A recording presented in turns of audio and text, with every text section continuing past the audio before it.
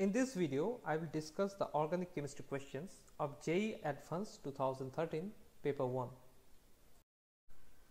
In our first question, it has been asked that Ki in acetone undergoes SN2 reaction with each of these 4 compounds, and we have to check the rates of the reaction. Means we have to compare the rates of the reaction. Now, to compare the rate of SN2 reaction, we have to remember two major things. One is how crowded the electrophilic center is, and if there is any nearby group which is actually increasing the electrophilicity of the electrophilic center. Now, we will check all these 4 compounds one by one. First, we have the compound P, which is methyl chloride. That means it is very less crowded. It has 3 hydrogens and a chlorine. The chlorine will be the leaving group and iodide will be the attacking nucleophile in this case. So, the reaction is, of course, as it is shown here or as it is given in the question, it is an SN2 substitution reaction. So, the compound P is less crowded, but there is no nearby group which can increase the nucleophilicity of the central carbon atom. Okay, let us go for Q. In case of Q, we can see that the center, the electrophilic center, is quite crowded because of the 2 nearby CH3 groups. So, it is like this. So, we have 1 hydrogen only. The iodide is going to attack from this side, and due to this 2 bulky CH3 group, the attacking side or the electrophilic center, the carbon, is quite crowded. So, this kind of SN2 reaction will not be favorable in this center, and there is no such group which can increase the electrophilicity of the central carbon. If we check R is relatively less crowded. It has only 2 protons connected,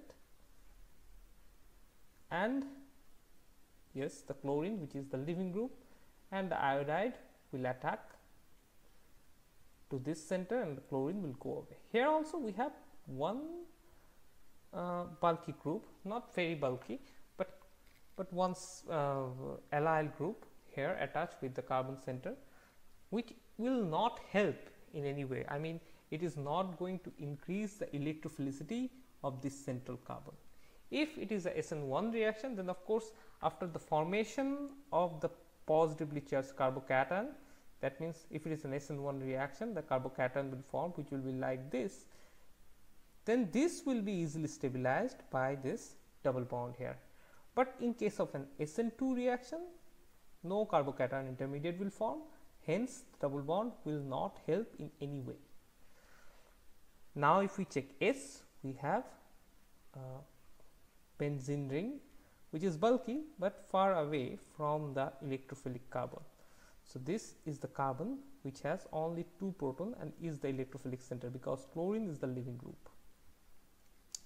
So, now the iodide will attack this carbon, and the electrophilicity of this carbon is actually increased by the presence of the nearby keto group. So, keto group is an electron withdrawing group. So, it will increase the electrophilicity of the central carbon, which will make the SN2 reaction much more easier, as well as the crowding here at this center is lesser because it is only connected with 2 protons and 1 carbonyl carbon. So, if we compare now, in this case, in case of S, we have 2 effects. One, the crowding is relatively lesser compared to Q, and also the nearby keto group is increasing the electrophilicity of the central carbon. So, it will have the highest rate for SN2 substitution. Next will be our P, which is very less crowded. Although there is no group which can increase the electrophilicity of the central carbon, but still, as there is no crowd near the carbon, so P will react at a faster rate. And then comes R. R is this one. So, although the crowd is less because there is 2 proton and 1 allyl group connected, Although there is nothing, no group which can help to increase the electrophilicity of the central carbon, but still due to the lesser crowding it will come next. And at last we will have Q, because in case of Q the crowding is pretty high because of the 2-methyl group. 2 bulky methyl group will increase the crowding of the electrophilic carbon, and also there is no group near to the electrophilic carbon which can increase the electrophilicity of this central carbon. Hence it will come last. So the sequence will be S will have the highest reaction rate, then P, then R, and at last Q. In our next question, it has been asked that the compound that does not liberate carbon dioxide on treatment with aqueous sodium bicarbonate solution is these following. So we have to choose the correct option from these 4 different options. So now, to understand that why carbon dioxide is released from a reaction of sodium bicarbonate and any other compound, we need to know the mechanism of the reaction. So suppose we have a carboxylic acid like RCOOH and we are taking sodium bicarbonate. So here actually the bicarbonate ion, first sodium bicarbonate is going to dissociate as sodium plus and bicarbonate minus, and this bicarbonate anion is going to abstract 1 proton from the carboxylic acid. So the resulting compounds will be like this: RCOO minus with a counter cation Na plus and H2CO3. Of course, H2CO3 is going to dissociate as H2O and carbon dioxide. So we will see the effervescence of this carbon dioxide. So when there is a carboxylic acid, of course we will get the effervescence of carbon dioxide in presence of sodium bicarbonate when there is a carboxylic acid group present. So in these options we have benzoic acid. Of course benzoic acid is something like this, a benzene ring connected with a carboxylic acid group. So we have a carboxylic acid here. A benzene sulfonic acid is very acidic in nature. So benzene sulfonic acid is like this, SO3H, and a salicylic acid.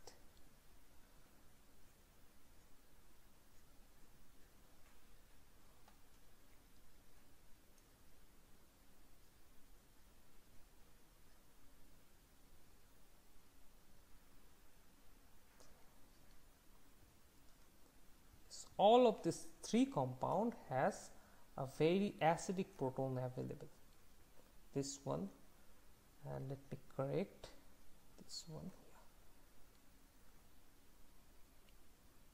Yes, so we have very acidic protons here. So we have 3 acidic protons in respective 3 compounds. But if we take phenol, we will see that although there is a OH group and there is a available proton, but this proton is not enough acidic, and if HCO3, which is not a very strong base, it cannot abstract this proton from the phenol. So this reaction will not give any result. So if H2CO3 is not formed, then obviously carbon dioxide will also not form. So the first step of the reaction is the abstraction of proton by HCO3, which is not happening in case of phenol. So phenol is the compound which will not give effervescence of carbon dioxide in presence of sodium bicarbonate. So D is the answer we have. Here among the 4 options we have to decide which is the proper hyperconjugating stabilities for tertiary butyl cation and 2-butene. So I have already drawn the structure of 2-butene and tertiary butyl cation. First let us start with the tertiary butyl cation.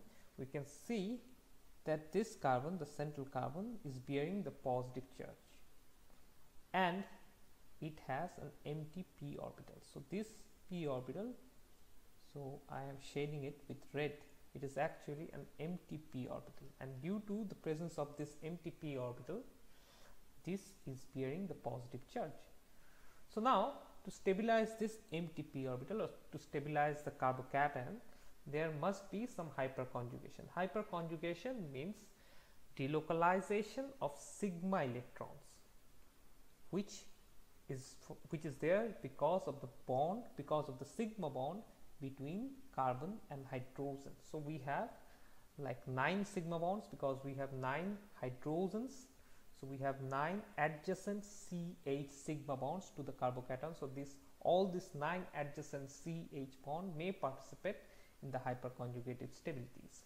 So actually this sigma bond will break like this and will delocalize the sigma electron towards the empty p orbital of the central carbon. So here the delocalization is due to sigma to p empty, because the p orbital which is taking part in this hyperconjugation is empty.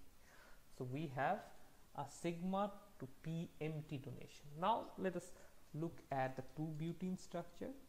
In 2-butene we can see we don't have any empty pi orbital, because it is forming a pi bond in between, and both of this p orbital is having a single electrons, and they are forming the pi bond. Then how the sigma bond can be used to stabilize the system, or can be participating in the stabilization of the system? Of course, when it is a hyperconjugation, then a CH sigma bond must be included, or must be taking part in some manner. Along with the sigma bond, there must be something else which is going to receive the electron from the sigma bond. So CH sigma bond is always the donating part, and there must be something which is receiving. In the previous case, we have seen that the empty p orbital of the carbon is actually the one which is receiving that sigma electrons. But in this case, we can see there is no unfilled unfilled orbital which can take the sigma electron. But yes, although I am saying that there is no unfilled orbital, but there are some unfilled orbitals still present in the system. If we look here, although there is no pi orbital available, but pi star orbital, that is anti-bonding pi orbital, is completely empty. So the sigma electrons can be donated to the anti-bonding pi orbital, that means pi star orbital. So here the stabilization may occur due to the donation from sigma to pi star orbitals. That means option A, where sigma to p empty and sigma to pi star electron delocalization, this can happen, or this is the kind of delocalization which will take place to stabilize the 2 species, that is tertiary butyl cation and 2-butene.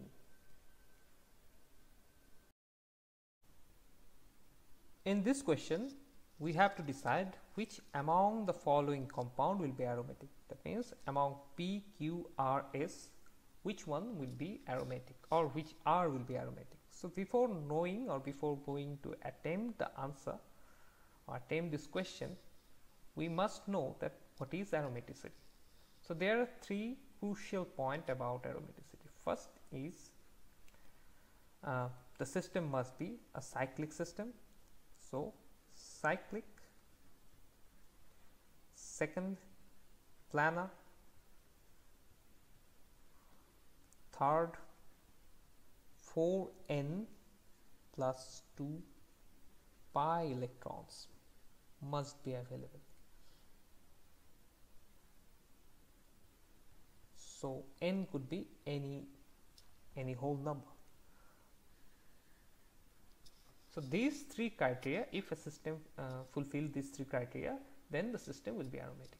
Now let us check all these 4 compounds, means after the reaction what is going to be the 4 compounds. So we have first this one.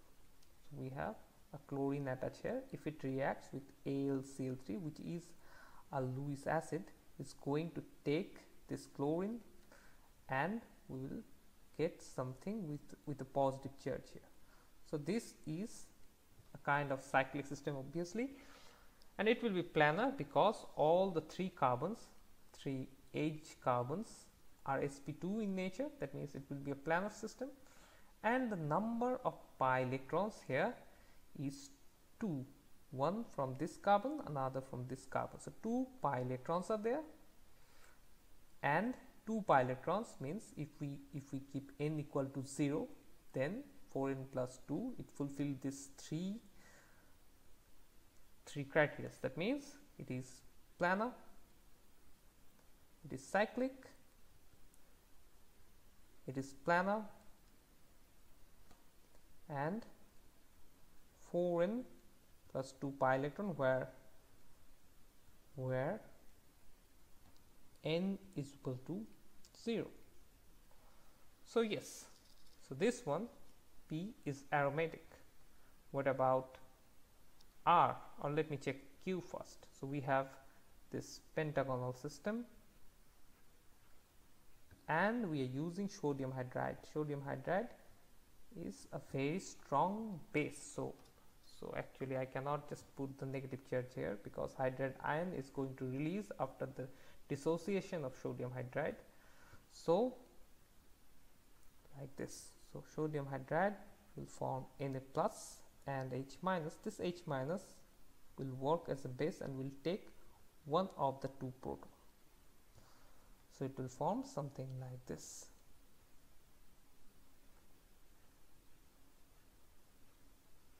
So we will have a negative charge here, and this negative charge is going to be a part of this aromatics, a part of the cyclic system. The system is cyclic.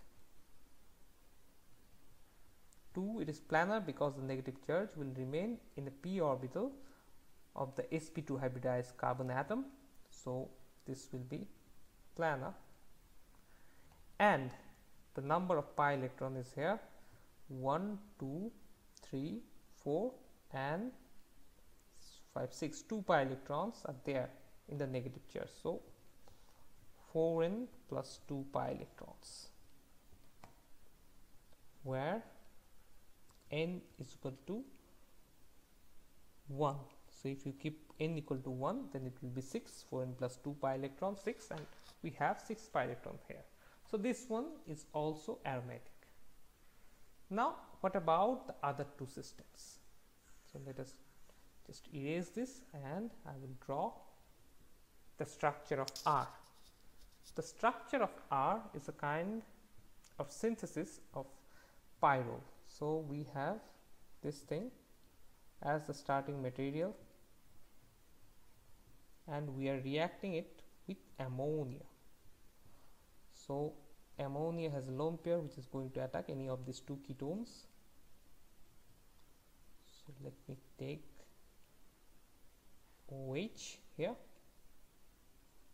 CH3 and NH2. In the next step, this NH2 is going to attack the other ketone. So intermolecular nucleophilic substitution kind, nucleophilic addition kind of reaction.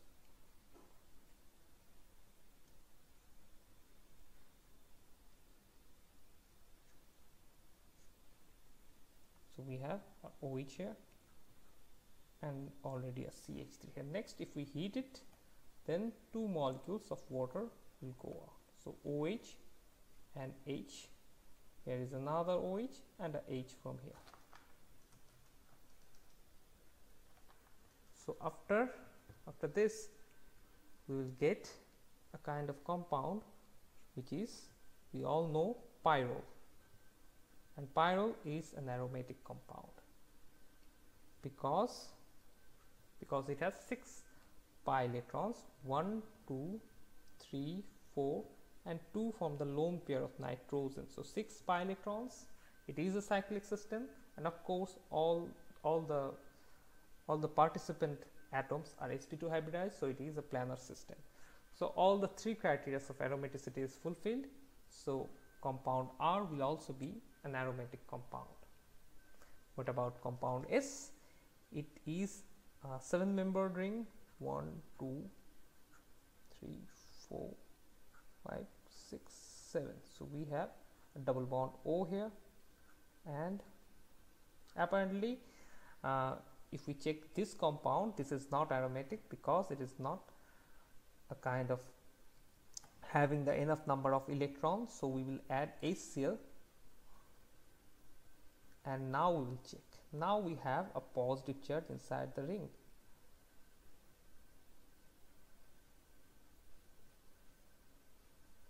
So we will have OH and positive charge here.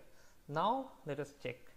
So we have a cyclic system, 1 cyclic, 2 planar, because all the carbons here are sp2 hybridized, so it is a planar system. We have the positive charge in the empty p orbital. And now what about the number of electrons? Now we have 1 2 3 4 5 and 6. We have 6 pi electrons. That means 4n plus 2 pi electrons, where n is equal to 1. So yes, all the 3 criteria of aromaticity is fulfilled. So compound S is also aromatic in nature. So all these 4 compounds, that is P, Q, R and S, are aromatic in nature. In this question, we have to predict the product P, and we have to say that how many carboxylic acid groups are there in the product P. So first we need to know the structure of P. That means we have to go through all these 3 steps. So we'll take the starting material and do the first step. The starting material is an anhydride. So in presence of H3O, that means acid catalyzed hydrolysis will just break the anhydride linkage and will form a dicarboxylic acid like this. And if you see the structure of the dicarboxylic acid, you can see that it is a beta keto dicarboxylic acid. I mean, there are 2 keto group, just beta to the position of the 2 carboxylic acid group. So we know that beta keto acids are very easy to decarboxylate. That means carbon dioxide will easily leave the system, and the 2 carboxylic acid groups will be just gone in presence of a little bit of heat, and we will get this diketone here. Next step, if we do ozonolysis, we have only 1 double bond. So in presence of ozonolysis condition, that is O3 and H2O2, this double bond will break, and the two carbons which is on the 2 edge of the double bond will get a carboxylic acid group each. So the final compound, that is compound P, will have this structure with 2 carboxylic acid groups. In this question, we have to deal with the structure of a peptide, a tetrapeptide, which is formed due to the reaction of 4 amino acids. The question is, a tetrapeptide has carboxylic acid group on alanine. This produces glycine, valine, phenylalanine and alanine on complete hydrolysis. For this tetrapeptide, the number of possible sequence with amine group attached to a chiral center is. So there are 2 things that we have to keep in mind. One, the carboxylic acid group is with the alanine, and the amine group must be attached with a chiral center. That means we need to know the structure of the 4 amino acids. So I have already drawn the structure. Here you can see that except glycine, all the other amino acids are chiral. So we can keep any of these 3 amino acids in the amine end, because according to the question, amine group attached to a chiral center. So the amine group of the peptide could be either valine or phenylalanine. Why not alanine? Why not alanine? Because alanine must be in the carboxylic acid group. It is also a part of the question. It is also one of the criteria, carboxylic acid group on alanine. That means we have 2 restrictions. One, the amine side of the peptide will not have glycine. It will have either valine or phenylalanine, and the carboxylic acid side of the peptide will have alanine. That is for sure. That is already said or given in the question. So let me just make a sequence like this: ALA at this end, and let's take valine in this end, and I can take just glycine here and phenylalanine here. So this is a sequence which fulfills all the criteria given in the question. Again, I can keep valine here. I will just change the position of phenylalanine and glycine.